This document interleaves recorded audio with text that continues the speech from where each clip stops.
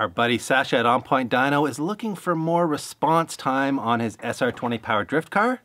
So we're going to try out this little guy to see how much response time he gets without losing much or any power.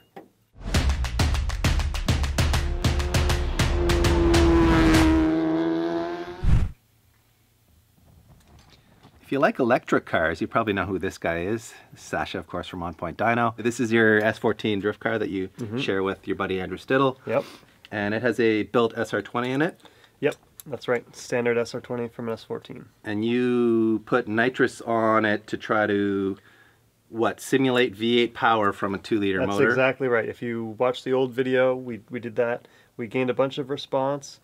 It wasn't quite enough. Okay. And we were running out. We were using a full bottle in a day at the track. Oh, wow. So we don't want to be using a full bottle. Okay. So we need a little bit more response. Okay. So this is a GTX3071 Gen 2 turbo, Gen 2, correct? Yep. And in your experience, these make a lot of top-end power. Yeah, the compressors are great. They flow, you know, up top. But we're kind of not. We're like a grassroots drift fun car. Right. So we don't need so much power that we're gonna have a set of tires last us half a lap. Right. So really, we want a little bit more response, okay. A little bit less top-end power. Okay. So that's why we're making this trade-out. We're going to the new G series, or the G25. This is the G25-550. 550 just indicating that that's the max horsepower that this is rated for. They also make a 660 version. And this is a clean sheet design turbo. It is, all the magic obviously happens with the compressor wheel and turbine wheel. That's all been redesigned to make it more efficient. Apparently this is more efficient by like 15 to 20% compared to the GTX wheels. So we'll see how much power you can make from this, but obviously going to a smaller package, we're going to gain some response time. I guess the question is, how much response time do we gain, and what's the trade-off there in terms of peak power, area under the curve, and all that good stuff? Yeah, I think the technology with these turbos is so great that even looking at this, you're saying, wow, this is a tiny turbo. How can it make 500 horsepower? Yeah. Because we're running race fuel, I think we'll easily be able to make 450 wheel horsepower safely with this turbo. Yeah. And if we gain 500 or 600 RPM of response, and you know, we cut down our response time when you're in the middle of a corner in half, say when your tires are starting to grab again, and you just need that quick shot. I think that plus the nitrous will be at the point where it feels like a V8. So that's the goal. That is the goal. There's lots more technical information on this turbo that you can find on Garrett's website. So if you want to dig into that, you can find that all on their website. It's got new aerodynamics. It's got a V-band connection here that we can show you where the two halves make sweet love. And it's all clockable. You've got 4 ports on here for cooling, which gives you a lot of options for routing. So it's a very slick package. And the speed sensor? Yeah, that's right. It's got their new, that's also a new thing with their G-series speed sensors. Port, I guess. It's not a sensor, it's a port. Right, there's a port for their sensor, which you have to buy separately. But it is a full plug-and-play sensor. You don't have to like adjust the length of it or whatever. Yeah, and drill all of the housings. You just have to drill the hole. Yes. And then deburr it. So this is like a DP foolproof speed sensor setup. Slap it in there and go. So lots of thought was put into this. So step 1 obviously is to set a baseline with this setup. Yeah, we'll do this turbo, and we'll also do it with nitrous as well. Okay. And then we'll go away. You'll install this. Yeah, because this has a V-band flange in the turbine inlet. Right. So we need to cut the header flange off and redo the header a bit. Okay. So we'll come back once he's done all that hard work, and we'll see how this puppy compares.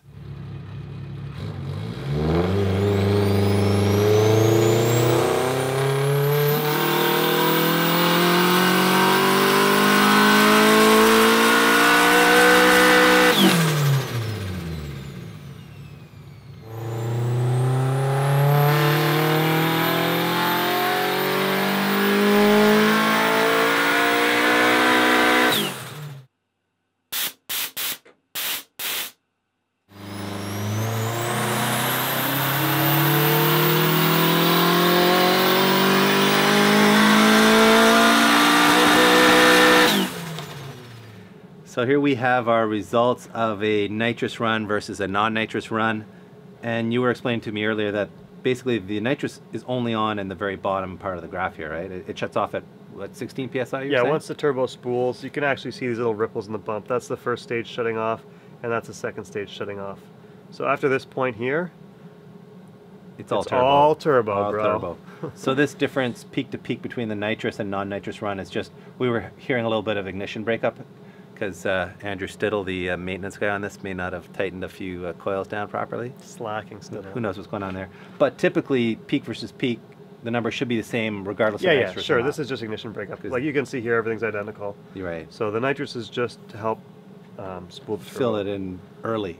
Yeah. Which is what you're hoping you'll get even more of with the smaller G25. Yeah, so we can see with this turbo, it's quite responsive. It's, you know, it's in at 4,500, but when you're drifting with this kind of gearbox, especially, we need to have response even at 3,500 RPM. So you're trying to bump that back 1,000 RPM if you can. Yeah. With the nitrous now we're at 4,000. So if the smaller turbo, with the G25-550, if we can get down to 3,250 or so. Yeah. I mean, that turbo alone, I think, should be almost 800 RPM or so in spool. It's impressive. And then you add the nitrous, so yeah, it should be. So we're going to move this way with spool, but how is the line going to change up in this area? Right, so right now we're at 400 horsepower. You're right. And we're only running 17 pounds boost to get there. We are back with OnpointDyno, and Sasha has swapped off the GTX3071R and swapped in the G25-550. So it's time to do some dyno pulls and see how these two compare.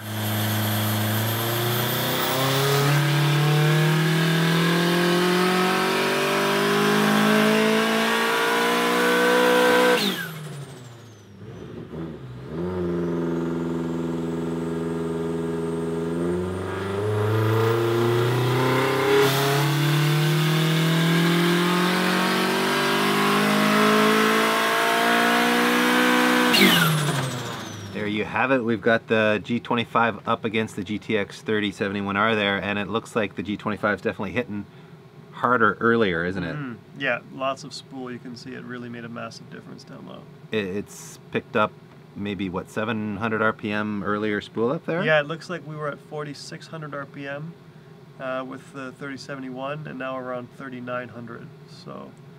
So that's the results we were hoping for by going to this size turbo, right? Was to get that earlier spool up. Exactly. Yeah, with this drift car, we're trying to just get the thing to, like we discussed in the nitrous video. You know, we really want to get it to feel like a V8, where you don't need to be doing clutch kicking and kind of abusing the drivetrain to get it to go. Right. Spin the tires with a throttle as opposed to introducing it with other more abusive methods. Yeah. And in the top end, it looks like we haven't really given up a lot of power, have we? It's pretty much holding its own up to about, what, 7,000 RPM almost? Yeah, it looks like we might just start getting into a little bit of restriction there. So pretty comparable, especially for what we're doing with like kind of the target of 400 horsepower at the wheels. Yeah, at 17 PSI, the G25 seems to be really happy. You were saying, though, that you think the GTX30 would really shine either at more boost or on a bigger engine where you're trying to make a bunch more power? Yeah, for sure. I mean, the 3071 Gen 2 just seemed to spool kind of at the same as our original turbo, but obviously the compressor is a lot more efficient. So that would cater itself well to when you're operating the compressor in that region. Right. And we're just looking for a really broad turbo. And obviously the G25-550 being smaller, it's going to have less inertia, it's going to spool faster, there's going to be better transient response. So that's all stuff that the dynograph doesn't really show. Right. But I'm sure when we're drifting around 4,500 RPM, 5,000 RPM, when you get back on the throttle, that response is going to be significantly better, I would imagine. So this is a good trade-out in your mind for this type of build? Yeah, absolutely. I think drift cars should always have the smallest possible turbo. Right. And you don't need more than 400 wheel on a car this size anyway. So we went from a 3076 to the GTX3071 Gen 2, and now down to the G25-550. And I think we're now going to be at a point where we can run this thing even without nitrous and not be clutch kicking all day long. Yeah, well, speaking of nitrous, maybe we should do some testing with the nitrous on and see how that plays out? Yeah, I mean, right now we've got the torque at around 4,000 RPM. Yeah. So let's see if we can't get that down, you know, maybe another 500-600 RPM, and then this thing will be really like a V8 on the cam. All right, let's make some more noise.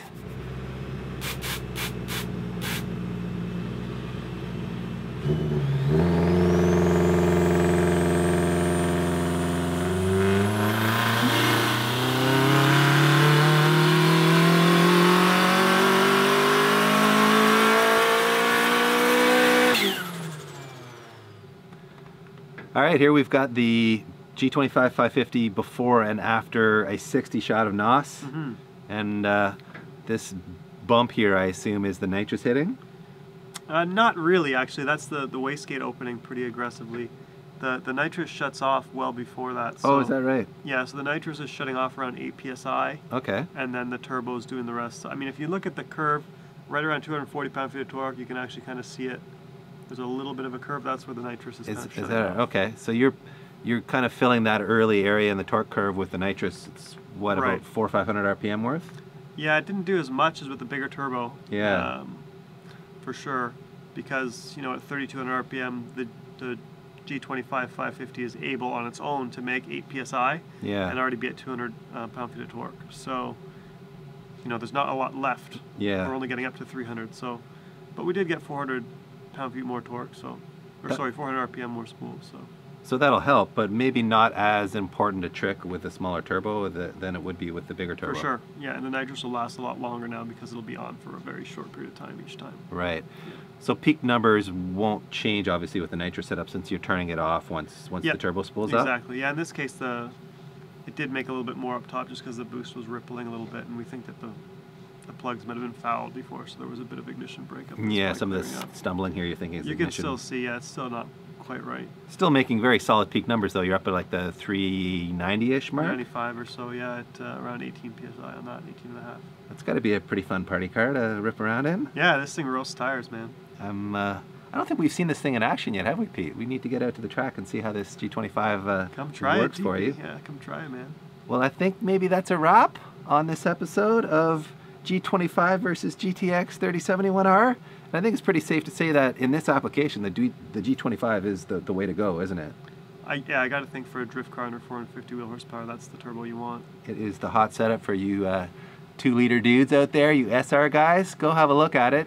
Well, thank you very much for watching, and thank you, Sasha, at OnpointDyno for all your tuning expertise. We appreciate it as always. If you want to learn more about turbos, give us a thumbs up and hit the subscribe button because we will be sure to be playing with more turbos in the future.